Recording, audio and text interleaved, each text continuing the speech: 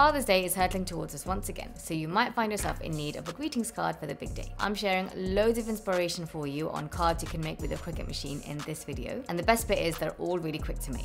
I will put the Design Space links for all of these cards in the description so you can find them all really easily, but let's just get straight to it with the first card. This one I'm cutting on my Cricut Joy using the card mat and the pre-cut insert cards. If you do spend any amount of time in Cricut Design Space looking at Father's Day cards, you will see that they like to categorize dads into different groups, like the DIY dad or the football dad or the barbecue dad. Well, this card is for your DIY fanatic dad, and it's really easy to make because you just have to allow the machine to cut the design, and once it's done, you place the insert card in through the slits. One thing to point out is that when you are placing the insert card in, you'll see that there are actually two slits.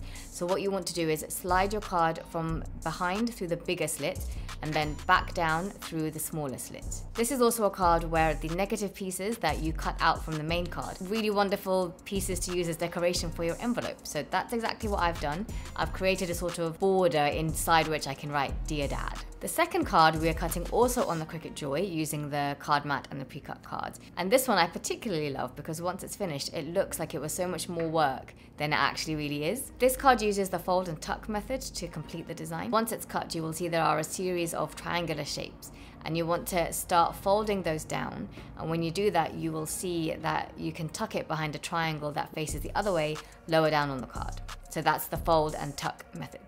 So just do this across all of the card. When you're doing this for the two-letter Ds, start from the lowest triangle and work your way up. And when you're done, it just looks absolutely incredible. I think this is the nicest card. This next card is the last one that I'll be showing using the Cricut Joy and the card mat. And for this card, we will need to use a couple of different Cricut Joy pens.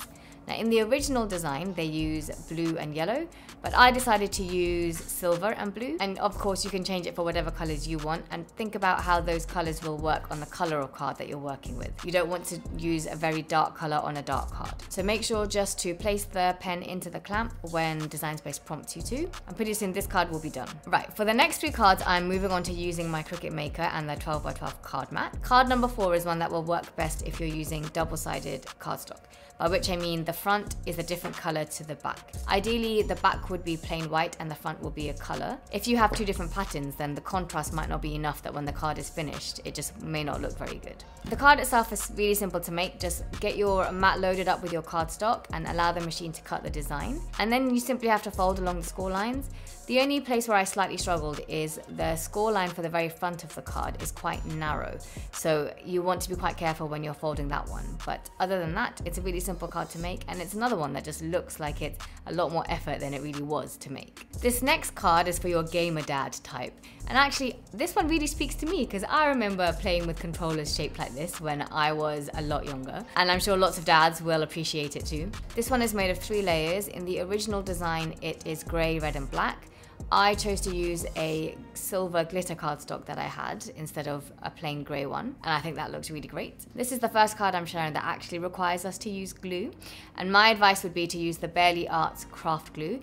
It's a wonderful glue for card and paper crafting because it has a fine tip for application, and it doesn't dry very quickly, which means even once you've stuck your card down, you can still wiggle it around a bit to get it into place. And once it is dry, it will go clear. So if you do end up smudging and getting glue in places that you don't want it to be seen, once it's dry, don't worry, no one will know. The final card I'm sharing is one where you get to really play around with the colors of cardstock that you might want to use. I decided to go with some different neon colored cardstock. I bought too much of this stuff for a different project, and I just need to be able to find a way to use it, to be honest. But I do love the way that it looks, especially that layered look makes it just feel extra sumptuous. There you go, crafters. 6 different options for your Father's Day greetings card crafting. I hope you like them, and if you choose to make one, then definitely tag me if you share it on Instagram at Rabia Khans. I always love to see. If you need some inspiration on how to wrap any gift you're giving this year, check out this video all about Japanese inspired gift wrapping. I will see you guys next time, and until then, happy crafting!